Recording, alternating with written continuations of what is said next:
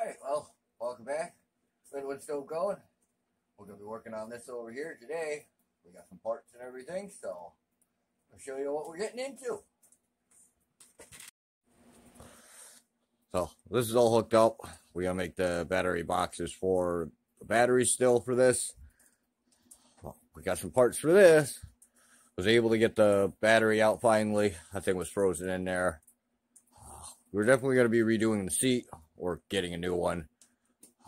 We got carburetor cable, and choke, front brakes, rims, and tires. So I'm going to be tearing the whole air box out, the carburetor out, and we'll get that switched out, and then put the new battery in it, pull the rims and tires, check the brakes, and go through everything, and hopefully she'll start again.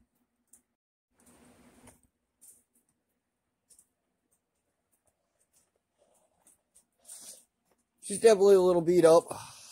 I did buy it for my old man, probably 15 years ago or something for Father's Day.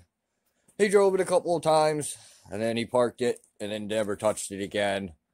I used it for a little bit, and it's been sitting for quite a long time. So, we'll be getting into this. Hopefully, we'll have a toy to play with again. So, we got the filter off. We're definitely going to need a new one of these. It's pretty dry rotted. And we got a mouse knife. Let's see if there's anything in it. No. Look at that all cleaned out. Find the bolt holes. Let's see. Anything.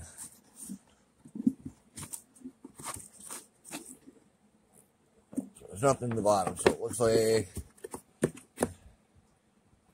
tabs here.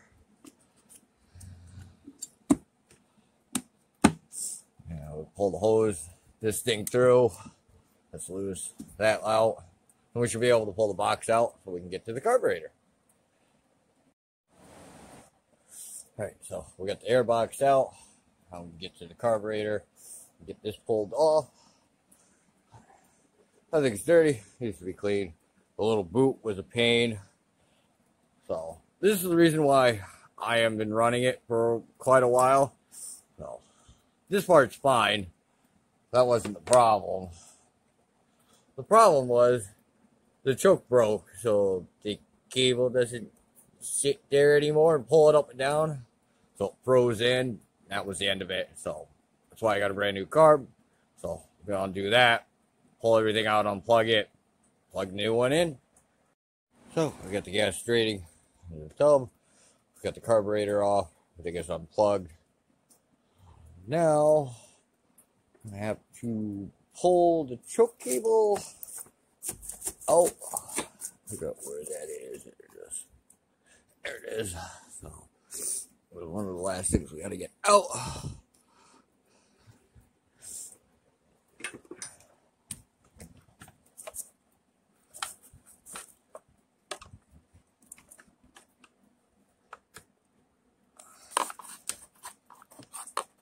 We got a brand new one. This one barely moves. And we can't have that. Twisty.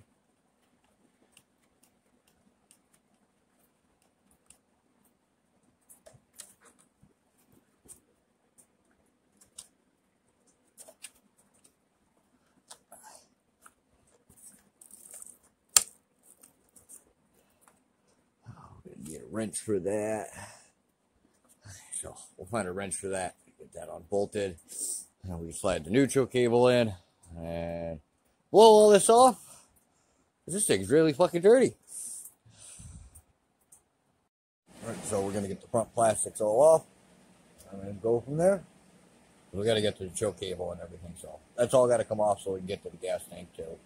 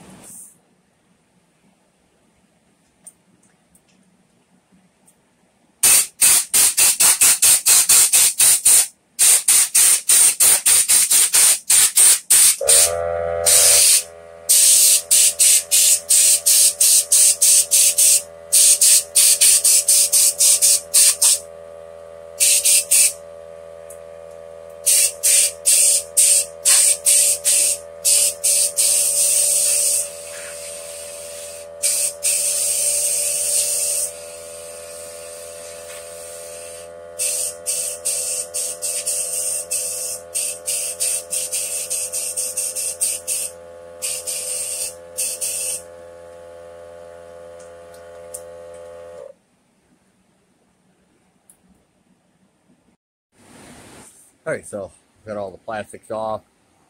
Definitely gonna have to clean that radiator. Still holding antifreeze, still green. We got a little anxious and we'll put the new tires on. Just the one front for right now. Let's see how it's gonna clear and everything. We're gonna be doing the push bar over again and all that.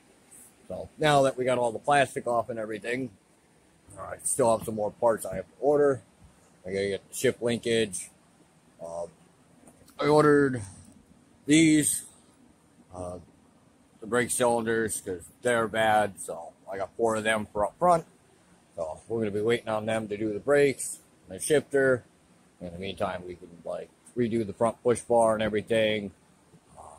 Now we got the tank off. We can clean that. That's on the truck.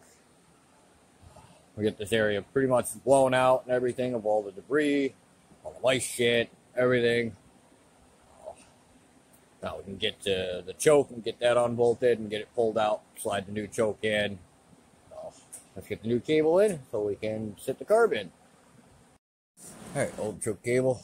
Yeah, she's all busted up here, all the way down at the end. It's a new one. New piece, all works. I got all the bracketry and the extra choke. The carburetor came with the choke installed already, so now we can just put the new cable in and then we can hook it up to that, hook the throttle up, the gas. But we'll have to wait until we get the gas can cleaned. But at least we can get the choke on. Now we're going to go put the carb on. I'll show you after it's in. You are going to need a pair of needle pliers to be able to grab that. So you can pull your choke out. Make sure you put a little bit of lubrication on it. Nothing that's going to hurt the seals. Just so it stays lubricated. And then you put your cable in your hole, pull it through, put your spring on. Done. So, next time, I'll have that all taken apart and cleaned. Old carburetor back in its box. Done. New carburetor is in. Everything's hooked up, choke, throttle. So, see if the choke works. Yep. Throttle works. It's working. I won't know until it's running, but the carb is in, so we're going to do a new fuel line. We got our ports and vacuums, everything, what goes in the box. We got to clean the box. I need a new clampy for this one.